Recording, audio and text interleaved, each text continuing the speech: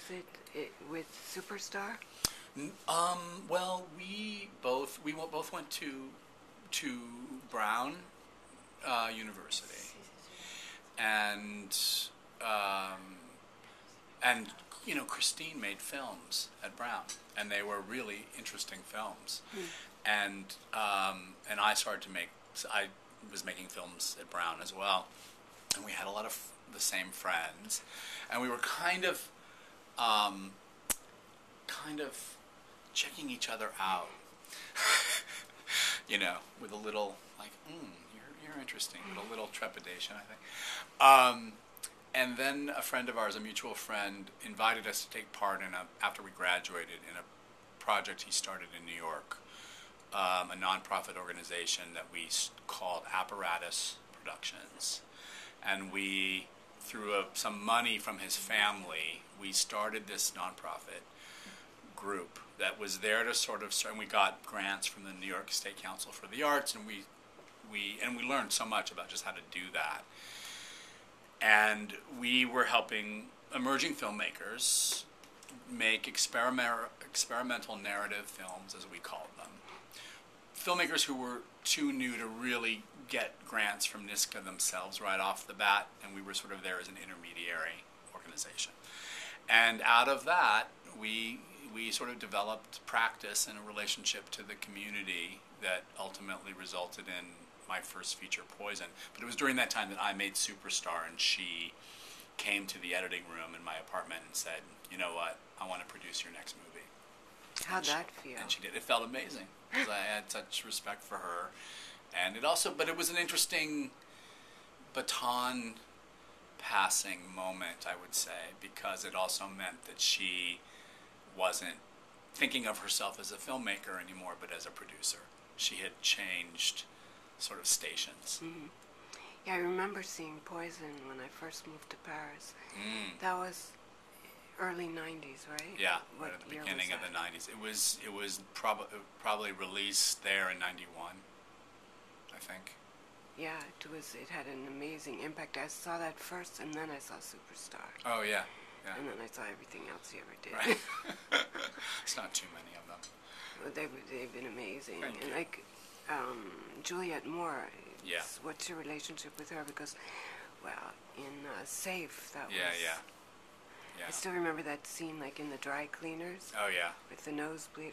That was a hairdresser. Yeah, the hairdresser. You're good. God, Yeah. you remember. Amazing. No, I love that film. Yeah. I saw it I don't know how many times. Oh, I was just so lucky to find her at that moment, and for that script, which was a experiment.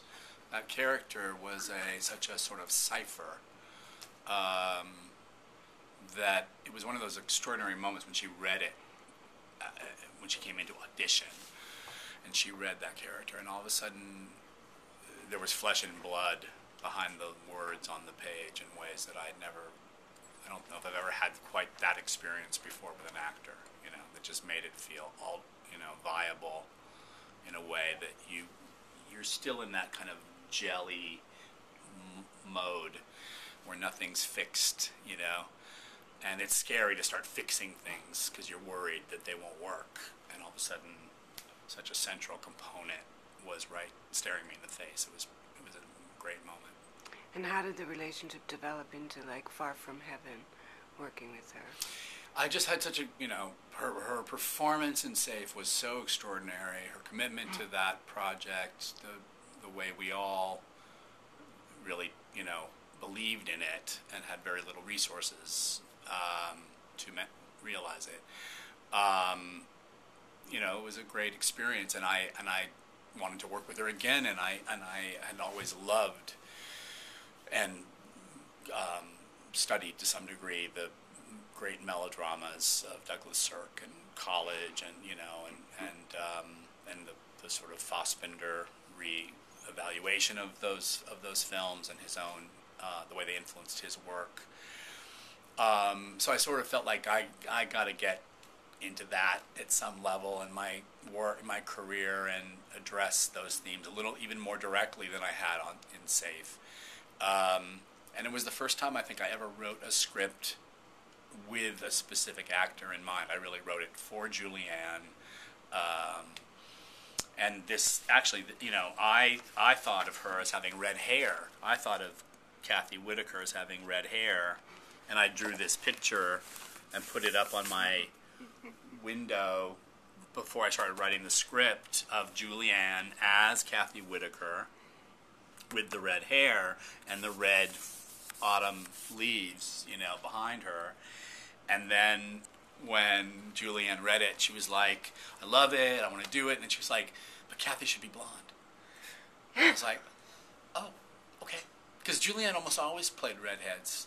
She would change her roles, her characters drastically, but she could pretty much maintained the red hair.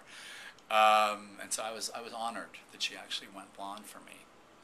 And how did you work on the color? Because that's like a major aspect of the film. Yeah. We, you know, paid very close attention to the ways in which Cirque applied color, used color, and actually varied color within his films, particularly All That Heaven Allows, which was sort of our template film. Who was that? Rock Hudson was in there, Rock right? Hudson, Jane Wyman. Right, yeah. Yeah. Loved it. Yeah, amazing. And the palette is it's a more subtle sort of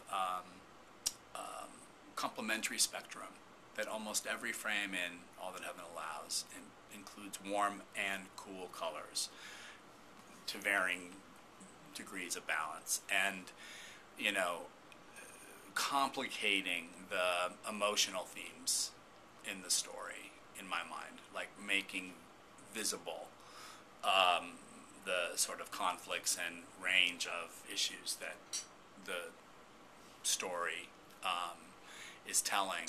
And so that was sort of an inspiration for us.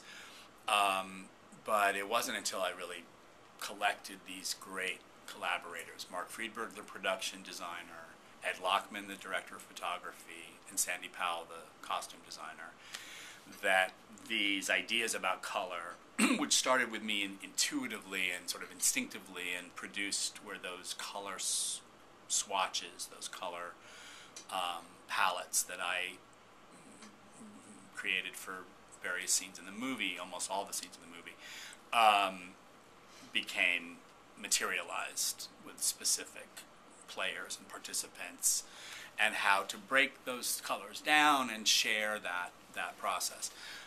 They were never meant as a sort of one-to-one coded, like green means this and red means this, you know. I think it was more about interaction of color, and definitely feeling the temperature, the climate that various combinations of color would provide. And what was your relationship with Sandy, the costume designer? Like, how did you work together to develop the characters? Really fantastic relationship. Sandy did costume. I first worked with Sandy on Velvet Goldmine, and that was a film that meant a great deal to both of us. Also, our ages being almost the same, and Sandy being English, so she really was there and in a young teenager exposed to the glam era, the glitter era, firsthand in ways I wasn't as an American. But it meant such a close part of her development. She worked with Lindsay Kemp, who was the mime instructor to David Bowie, and then went right off and worked with Derek Jarman very early in her career as well, who was certainly influenced by this chapter of popular music.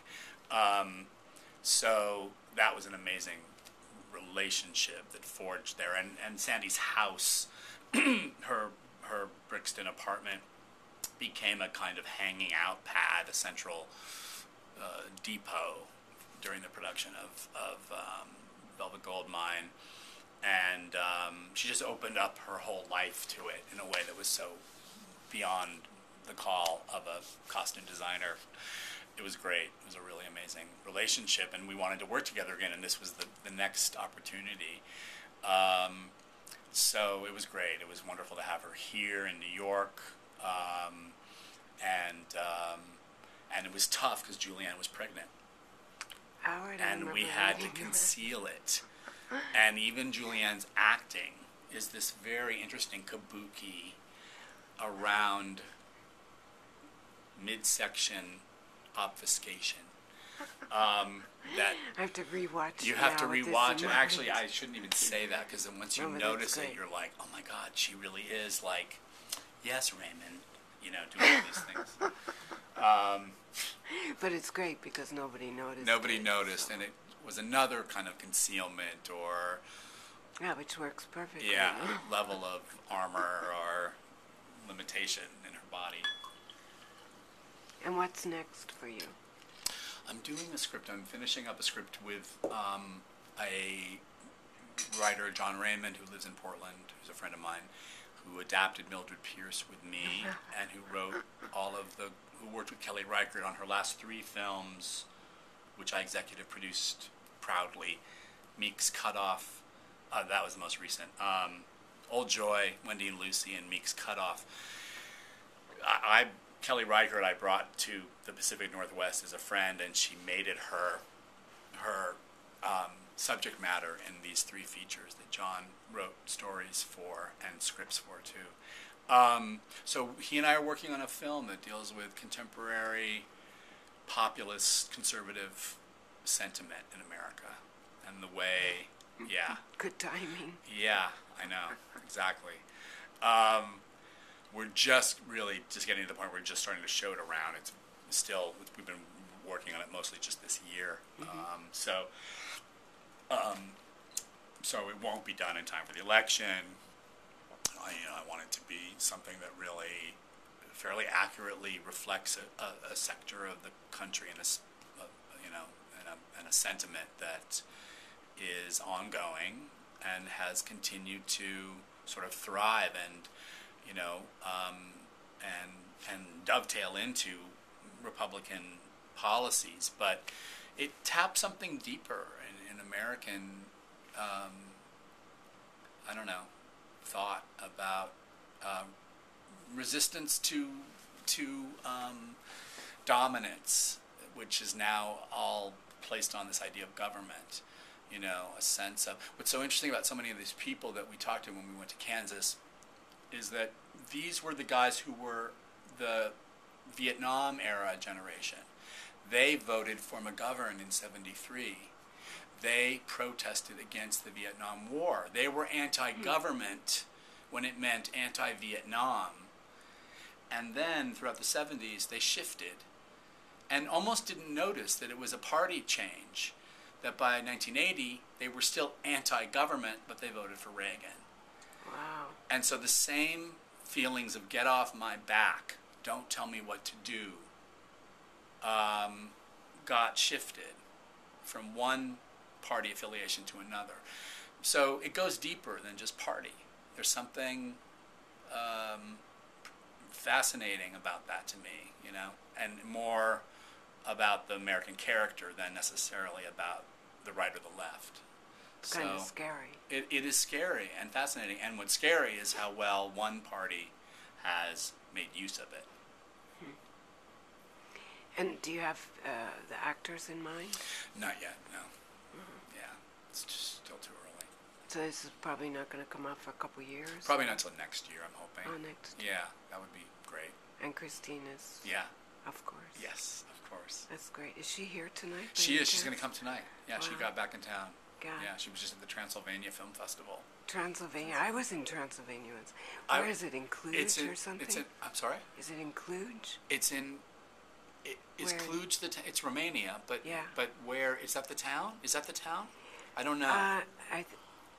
Well, that's where I showed my little film festival. Was in Cluj in Transylvania. Maybe. Well, it must. But maybe it is. It must be that. Also. Yeah, I don't know the area well enough. Oh, that's wild. That's really wild. Just wanted to ask if you wanted to wear your Persol. Oh, am I not wearing them? I'm wearing the wrong ones. Can I take a picture of you? Yes. In your